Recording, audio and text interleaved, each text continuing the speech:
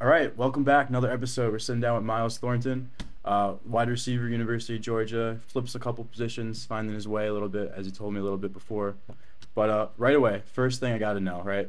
Last year, freshman year, you win the championship. What is the feeling when you see that ring for the first time? Dude. I mean, like, you just be like, dude. Because, I mean, it's your freshman year. You don't really know what to expect. You're going into a new environment. You really learning the ropes, like, your freshman year. You know what I mean? Like, you're seeing what you're getting into and the people you're going to be around for the next 3 or 4 years. So, to go from being in high school to being a national champion in 1 year is like it's almost unfathomable, bro. Like when you see the ring for real and they got your name carved out on the side, and you like, this is actually like this is real, bro. It's like I can't even describe the feeling. You look at it, it's disbelief every time I see the little case with the ring. Is there a sense of like I made it when you like are in that moment? I don't know if it's I made it. It's more like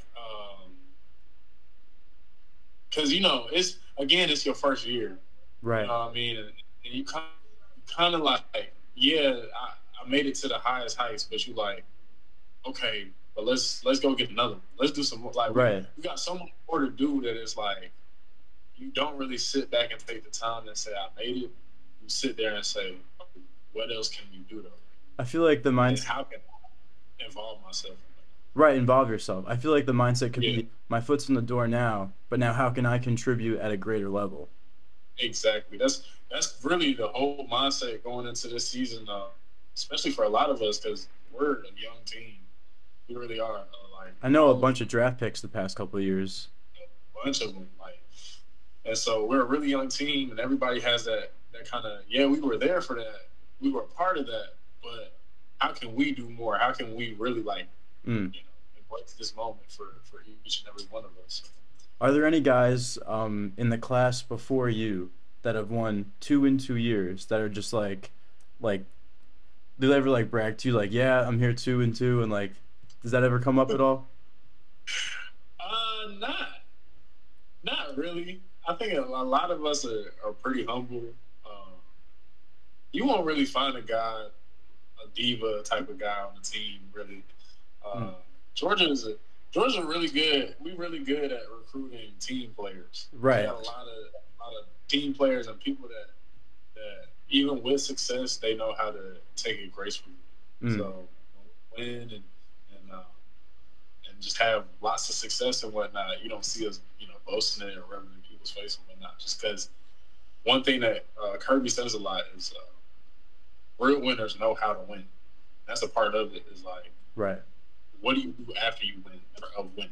So So there's nothing like in the water there. It's just natural people that yeah, are nah, that are good people. yeah.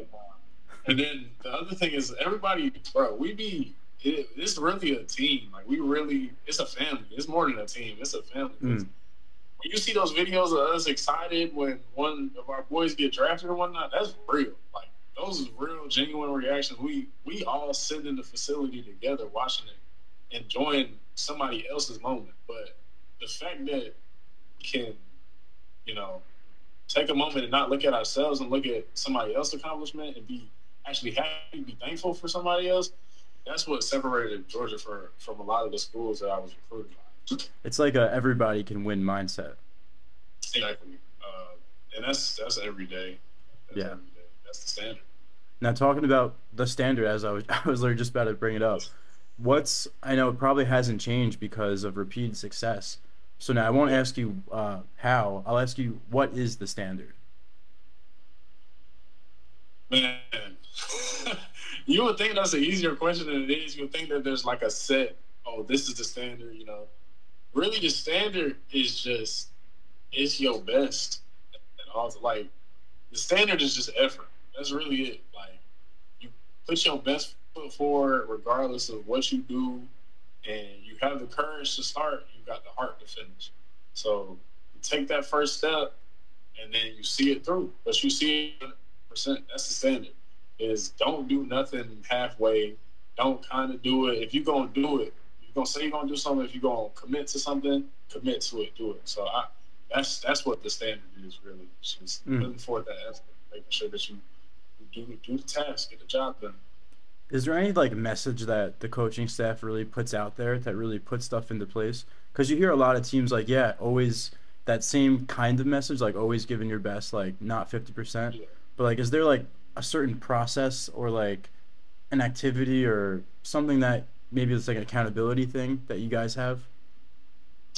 Yeah, we got this thing called skull sessions. And pretty much what that is we go in, we really get to know about our teammates. So this goes back to me talking about the whole family piece and like how it's bigger than a team, because we sit down and we take the time to actually learn about our teammates and why they're playing the sport. Like a big question, the thing that you said, what's one thing that they drive home a lot is what's your brother's why? Like, what's the dude sitting next to me? Why does he do what he do? Why does he get up every day and go lift these weights? Why is he going so hard? Because if I know his why, if I understand why he's doing all this, why he's going so hard, then that can motivate me to go hard. You know what I mean? Right. I know he's doing this for his family back home. They don't come from the best situation and whatnot. So this is all he got. If this is all he got, he's giving this much effort. Why can't I put in a little bit more? You know what I mean? So that's the biggest thing. It's connection. The biggest thing that they drive home a lot is connect. Talk to your teammates, talk to your brothers, because you can't really be a family, you can't be a team if we don't know each other. So. Man, I mean, teams win championships. You can't win by yourself in football, the game of football. Yeah. I mean, I don't think I've ever seen maybe like an all-star quarterback with nobody else around them and win, you know? So, and that's just, it doesn't go for talent, it goes for connection. I feel like what you said and what I talked to Jacob yesterday, the connection is there, and that seems like a good solid formula for what you guys have accomplished. So you guys play everywhere, right? SEC schedule, you're going to all the big places, basically the biggest brand in college football, right?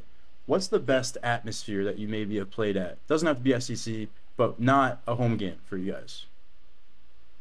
Not a home game? Come on, that's the obvious answer. Come on. I was about to say though, but Tennessee was that game was electric. Like that, I came out the tunnel was like, bro, you talking about made it moment? I came out the tunnel was like, oh, whoa, this is real. Hold on, this is actually real. But I say the championship, by far. SoFi? National championship and SoFi, like it's a different feeling. Was that your first time in that stadium? Oh yeah. Well, it is kind of new. Yeah. When you see and then there's people like don't know what the stadium is around. like. Yeah, and it's open on both sides, and so like you can see outside from the stadium, but like with the jumbotron that goes all the way around like that, bro. SoFi was like, I can't even describe it. It was like, this is insane. You know, like, that's the biggest stage to be on, and I mean. The one thing I think about when I think of SoFi, the image of Dwayne "The Rock" Johnson on the field before the Super Bowl like 2 years ago. That's like the first thing I think of when I think of that. But yeah, I mean that stadium is brand new, state of the art. It could be a dome, right? It like overtracks sometimes, or yeah. Because that's gonna be like the spot for a lot of big games, I think. Man, that stadium is crazy. Okay, that's the location now. If you could play one team you haven't played yet, who would you pick in? Who are you trying to not call out, but who would you like to compete with? That's a good way to put it. Bama. Yeah. I just haven't. I haven't played That's Bama true. yet, so I would. Yeah, I would want to see Bama.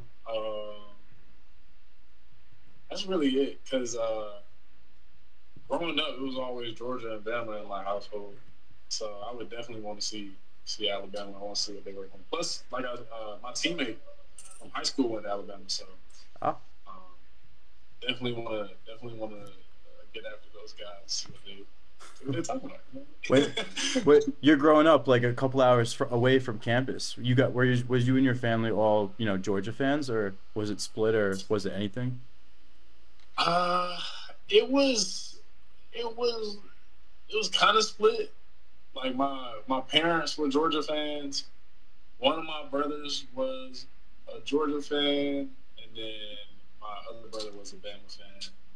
And I kind of teetered. Oh I no. kind of, I mean, now I'm a Georgia fan, but I'm saying I was teetering back then when Oh I was a man. little kid.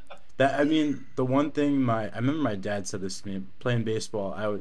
Yankees fans. We were from Staten Island originally. We moved here like when I was 10ish. My parents moved us. Mhm. But so my dad was like, Charlie, like you go play pro in baseball, whatever.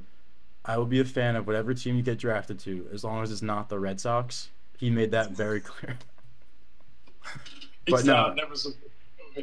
no, but I get it how it could be split. I mean, you have a bunch of powerhouse teams down there. I mean, Georgia, before 2 years ago, haven't won anything. I think in like 40 years it was. I'm pretty Yeah, it was a sure. little dry spell. Yeah. Yeah. So I mean, I can imagine the uproar in Athens. Not only like this past parade, but the one before that, the first one. You know, Oh God. Oh my talk about that a little bit. What was the best memory from the parade itself? God. Best memory from the parade, bruh. Stetson's speech. That's that's the funniest thing I've ever seen in my life. Do you know about Stetson's speech?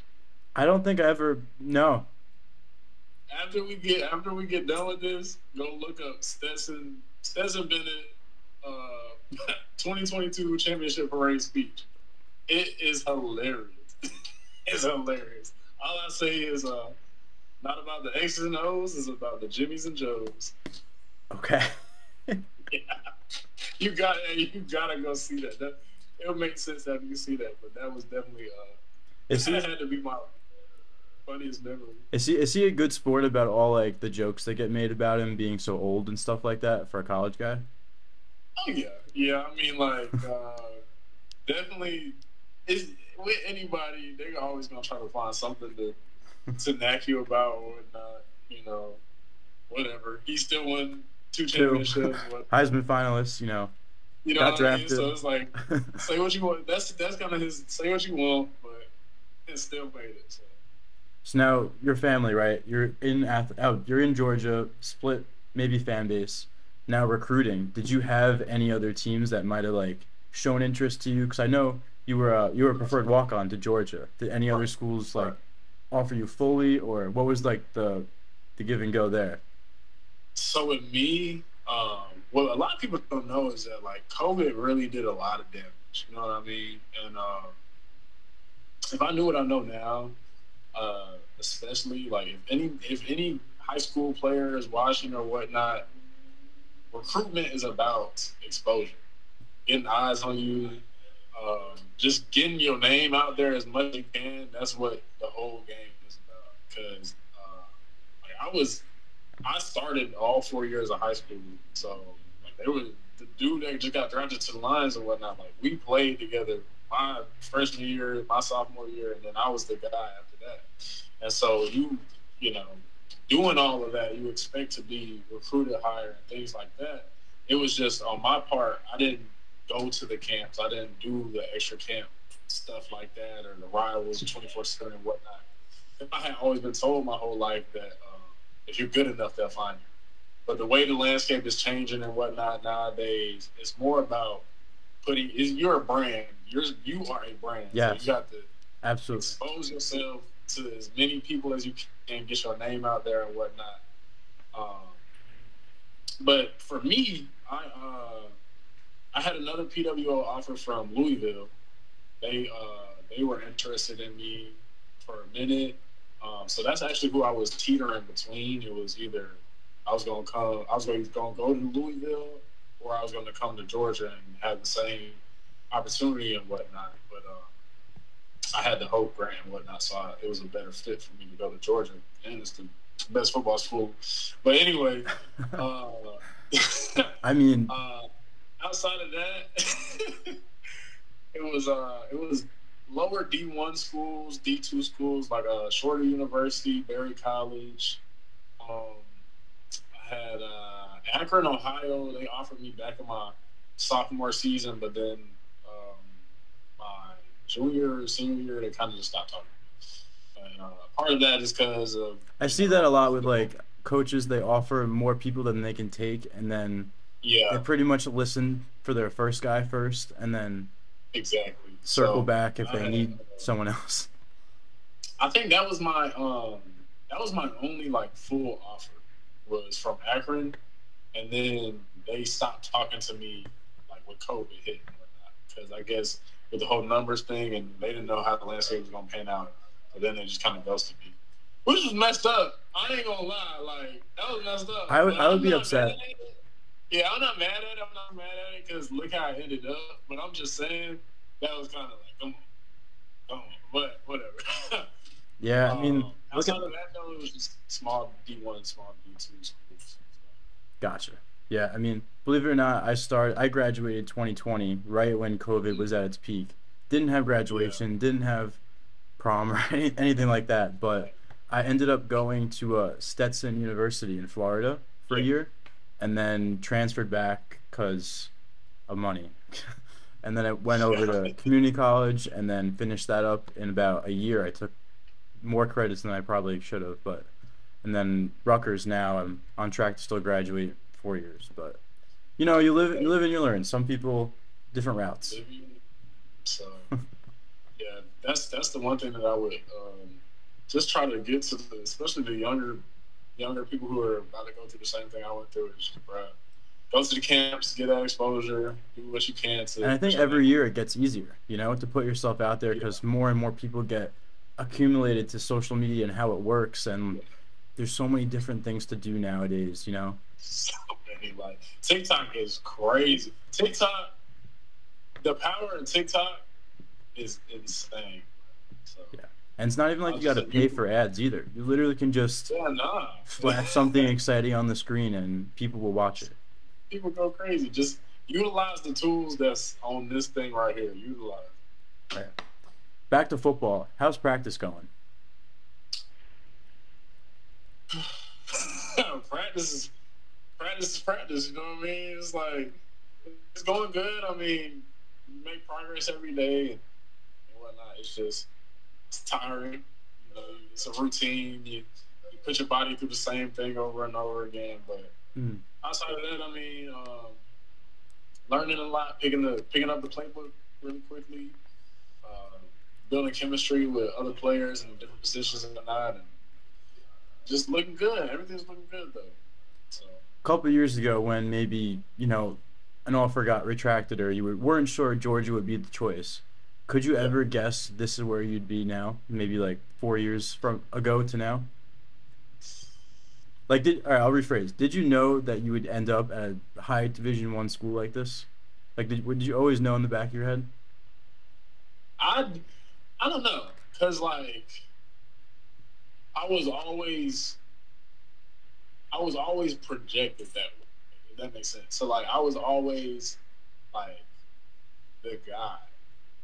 But in my mind, you know what I mean, on the field I was doing my thing. It's just with the recruiting process, I wasn't really seeing anything going on. So like in my mind, I'm trying to make it to Alabama, Georgia, and Florida and whatnot. So I'm still going hard and whatnot. It's just there was a point in time where I just didn't know. I didn't know if I would make it. So I guess not. I guess I couldn't see myself here at one point in time. But It's but, crazy how much uh, can happen in a couple of years span. yeah, I was about to say the way it just panned out and came together at the end is like sometimes sometimes things happen and you got to take a step back and let things be and it works itself out. That's kind of how it. That's As kind of how it as happens. my grandmother would say, everything happens for a reason. It happens for a reason. So We sound like we got the same grandma. My grandma say something. I I don't know, maybe. Anyway, so now through 1 year of college, what's the big goal for yourself, personal goal this year? seeing the field. I mean, this year is really just about opportunity. It's about growth. Like, you know, like I said, being a part of it last year, that's cool. That was great and whatnot. And I really do. I appreciate that um, that process and whatnot, and learning how to be in the system and how to do it. But now this season is really just about honing in and figuring out how I can help the team. Where can I fit in to do do the best job that I can. So Right. whether that's playing special teams, whether they need me at running back, need me at receiver or whatnot, it really doesn't matter to me. I just want to see the field and have an impact somehow, some way. So, I like that answer. Anything tooth and claw, right to where a moment, make the best of it, and run from there. exactly. And now in Yeah, I that mean, that's in that like pursuit in that pursuit now, what's the biggest challenge you think in front of you? biggest challenge. Well, we got a lot of depth. You know what I mean? We got a lot of depth everywhere. So it's not we're not lacking in any area. I think the biggest challenge would just be consistency, just staying consistent, doing it right over and over again, just to catch the eye of the coaches and whatnot. Um, Let them see that okay, we can trust him. He'll do it right. We know he's gonna do it right. He does it right every time we practice and whatnot. So I think that's just the biggest challenge is being consistent, doing it over and over again. As monotonous as it might become, just doing it over and over again so I can give myself the best opportunity to actually get a chance. Mm. And now the coaching staff could be an answer to this next one, but who do you think you're trying to prove yourself to the most this upcoming year? Definitely myself. I mean, like, the coaching staff I mean, that's a big part of it. You know what I mean? Like, of course, I want to prove to the coaching staff, like, hey, Right. y'all didn't pick me up for no reason. You know what I mean? But at the end of the day, if I was doing this for them, then I wouldn't be doing this anymore. Like, this is a hard thing to do. Being a student athlete is not easy in the slightest at all. So if I wasn't doing this for myself, then I would not be playing the sport anymore. So I'm definitely proving to myself that, like, I bro, belong. yeah, I belong here. There's a reason you're here. You didn't get picked up for no reason. Stop downing yourself. You know what I mean? So just me. I'm proving everything to myself that I'm doing this for a reason. I'm here for a reason. I got this. Do you think the people that you're closest to on the team, do you think they have that same goal of trying to prove to themselves more than anybody else? I think so. I think for everybody, it definitely varies. You know, some people are trying to prove it to themselves. Some people are trying to prove it to the people back home. You know what I mean? That invested so much time into them. Right. Prove that you didn't do this for no reason. Prove it to the coaches. Like I said, they didn't recruit me for no reason. There's a lot of different ways you can draw the motivation for the why and whatnot. But, I say maybe majority think that way. Think that I need to focus on me improving myself, but a lot of people still think about exterior improving it to other people and whatnot. There's no problem with that. No, of course. I mean, you always, like the way I'm seeing it, always got to look out for yourself, your best interests, right? Yeah. But at the same time, you got to always know, or at the same time, you're part of the team, right? And they count on you just like you count on them. And that's where conflicting things can come up. But your job and everyone's job is to make that work. And when you do something together as a team, everyone has the benefits of that, as you've seen the past couple of years. Yeah, man. Yeah. Yourself now. I mean, still about yourself. Who are you comparing yourself to the most at the pro level? Who do you like? Whose game do you model after? Pick three people. At the pro level, Right. I think because I like the receiver running back hybrid thing, I'm gonna say now. Okay, because I know all my teammates and everybody they're going. I might not have the speed like Debo, but Debo Samuel for sure. How he's built, how he plays receiver and running back. You put him in the backfield, you put him out, wherever you put him, and his frame and size and whatnot, definitely him. Man, this is kind of hard. I would say. Who are the best receiving backs in the league? You know what though? Taysom Hill, just because of his versatility, just because like I said earlier, I played every position that there is to play except corner. I've never played corner. Hate corner. It's too. I don't You get burnt? Yes, every time. Terrible hills, but I can do safety. But not corner. But Taysom Hill, just because like he can run the ball, he can throw the ball, he can catch the ball. Wherever you put Taysom Hill, like he can make something shake. So definitely him too. And then boy, you put me on the spot. This is hard.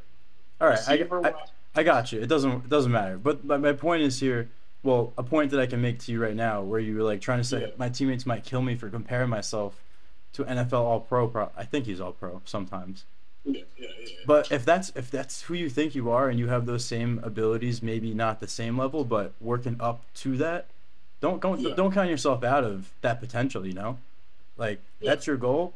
That's it. Like it is what it is. That's facts. I think of it like that's facts though. Yeah. Hey, you just the facts right now. I can't even lie. Hey, I mean, I've written over 1,000 quotes for Athletic Minds.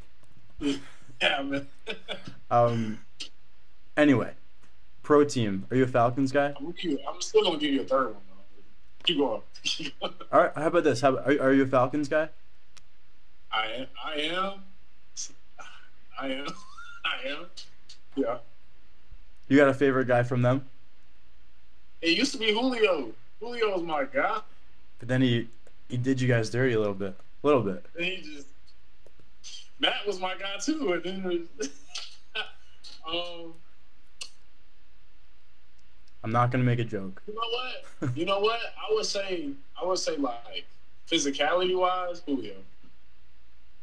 Okay. Yeah. Like, frame and stature wise, maybe not. But like going to get the ball and then physicality wise, like that's who I model. That's actually who made me want to play receiver when I was a kid.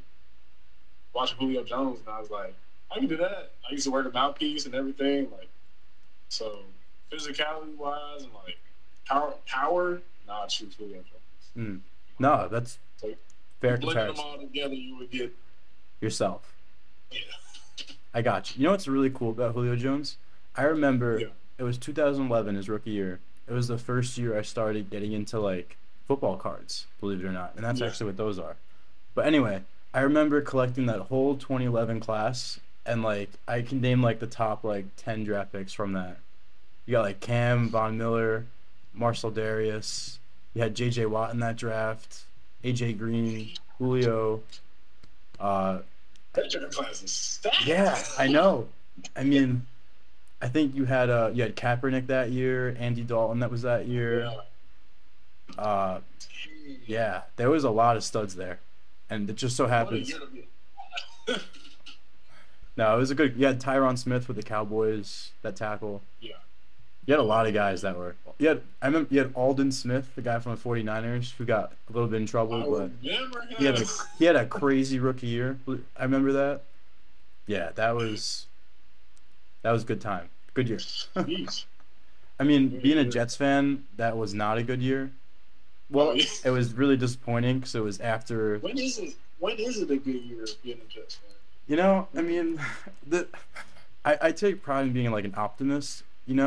Like I always try to think of the best. So right now, after this offseason, this might be a good year. I can't look at the dark side, or else I just won't watch the games. I've seen every Jets game the past, however, since I've been conscious.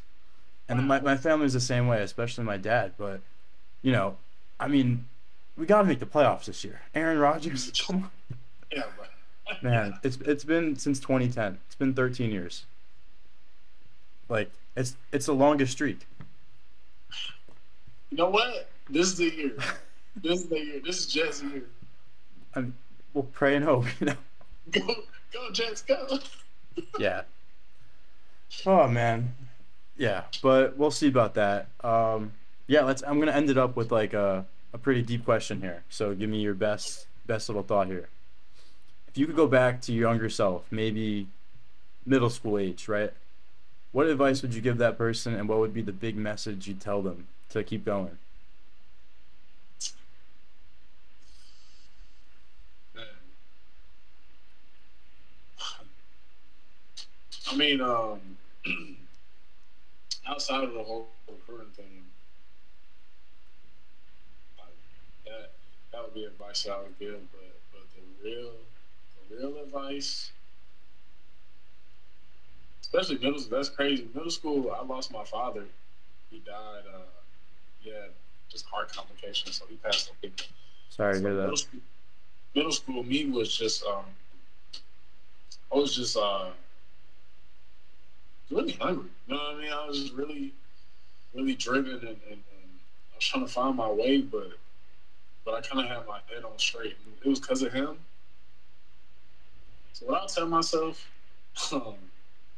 probably just tell myself like, keep doing what you're doing, go as hard as you can, and make him proud. You know what I mean? Like the things that I've accomplished, the things that I've done, I can't. There's no way that I could have done all this by myself. Like, this is through the power of God. God has entered in my life so many times and like opened so many doors and passages for me. And I can't help but to think that my dad is proud somehow, some way. So I would just say like, keep what you're doing, my boy, and you're gonna make your dad proud, man. You're gonna make everybody proud. Just keep being you. Don't try to be nobody else but you. Be yourself. Do the damn thing, man. I got you. Yeah. I love talking to college athletes because they have the goal that they set and they're on track, Yeah. and the focus level compared to maybe a non-athlete is so Yeah. advanced and different that, you know, like you could be like with what you have now, you could go into any field and like work at the same ethic that you are with football and be successful in that. So I would be proud of that, and of course your dad's like proud of you too. Trust me. Appreciate that, man. Very nice. And now this could probably, I know the answer maybe, but last question to this. What's your why? What's my why? That's a harder question than you think. But my why would just be, it would just be, and it's funny because our whys change a lot. Like when we do the skull sessions and whatnot, they ask us our whys all the time. And I had to talk to my mom because I was like, Mom, my why was you. Like, it was you guys. It was my dad. And it was, you know, people that poured into me. But as you grow, your needs and your thought processes and your wants, whys, they change. My why has really evolved from, you know, trying to make everybody else proud. My why now is really just proving to myself. It's really me. My why is proving to myself that, like, bro, you really belong here. There's a reason why you're here. There's a reason why you're doing the things you're doing. There's a reason why you meet the people that you meet and whatnot. So my why is definitely just doing something that at the end of the day I can be proud of. All said and done, when all of this is over, when football's done for me, when I'm an old man sitting on the porch, like, I can look back on my life and be like, proud of myself. That's Absolutely. all right. I can sense a real emotional intelligence from yourself. So you can be proud of that as well, because it shows that you've grown and and you're capable of understanding, you know, what's not that what's more important, but like what the goal should be, not what it is in a way, if that makes sense. Yeah. Try to say that right. Yeah. It's like the long term is more important than the immediate goal. So. Absolutely, man. And now I'll end it. I'll keep the floor open for you. Do you have any questions for me? Questions for you? What would you tell the people? How do you keep them motivated? What's a way to stay motivated and keep going when mentally you're drained, physically you're drained? How do you find that thing inside you to keep going? Well, I think it can go all the way back to what the current why is, right? I mean, myself, it's been family, I think, trying to make them proud Yeah. for so long. But now, I don't want to sound stagnant, but I think I'm on the same path as you because third school of college for me, I moved out, I'm by myself now. Um, Lucky enough to be in a new relationship now the past couple months. And I'm just trying to be the best for myself and the best to other people around me that's a whole. And now when you say motivated about outside things, work related, maybe your health, you gotta think about if I don't do that, what happens? Like what happens if I don't take care of myself? What if I don't eat right? Like and not just maybe in the short term, but like in the long term, how does it affect myself? And I think about how then that affects other people. So then stuff can really change like that. I was about to say, like, when you have other people depending on you too, like that's a big thing people don't think about a lot. It's like your actions and like the consequences to your actions, they don't just affect you, they affect the people around you too. So it's bigger than you at the end of the day. Absolutely. Um, let's see. I don't know. I think that was my only one was just how do you keep going? That's it. That's really It all goes back to what you do it for. That's, I mean, cliche answer. I think you just said the same thing, but it's everyone has a different reason behind it though. So it's not like I can't say what I am and then it'd be the same for you or someone else. It's all exactly. what your mission is, your situation, the people, the different people that could be around you. So, um, I always like to end on this like sort of note and like wrap it up like this because it shows just like an overall big picture of what we just talked about and now what really matters, the biggest picture. Hey, man, that's what's up, man. This is a good talk. Yeah, I I ain't gonna mean, lie. I mean, deep conversations towards the end of this is what I think keeps the conversations going and keeps people on track also.